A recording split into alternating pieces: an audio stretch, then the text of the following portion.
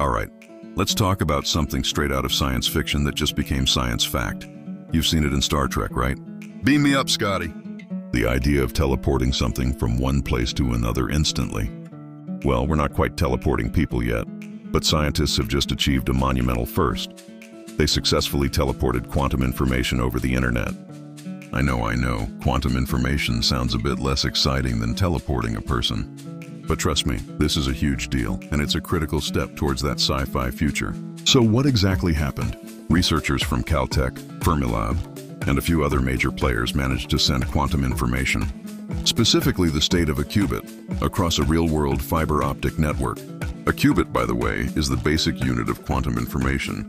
Kind of like a bit in a regular computer, but way more powerful. Here's where it gets mind-bending. This isn't like sending an email or a photo. When you send a photo, you're sending a copy. The original photo is still on your phone. But in quantum teleportation, you're not sending a copy.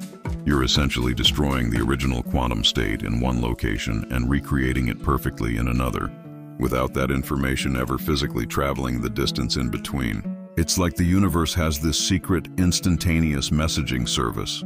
How does it work? It all relies on one of the weirdest and most wonderful principles in quantum mechanics: entanglement. Einstein famously called it spooky action at a distance. Imagine you have two particles. Let's call them particle A and particle B. You entangle them, which means their fates become linked. No matter how far apart they are, across a room, across a city, or across the galaxy. If you measure a property of particle A, you instantly know the corresponding property of particle B. So the scientists in this experiment created a pair of entangled photons. They kept one photon at their lab at Fermilab just outside Chicago. They sent the other entangled photon down a 44-kilometer fiber optic cable, part of a network they've built called the Caltech Fermilab Quantum Network. Now here's the teleportation part.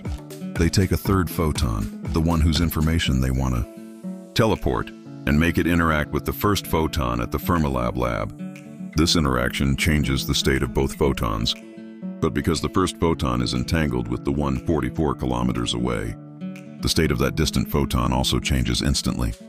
The final step is to send some classical information, like a regular internet message, over the fiber optic cable to tell the receiving station what kind of measurement was made back at the start.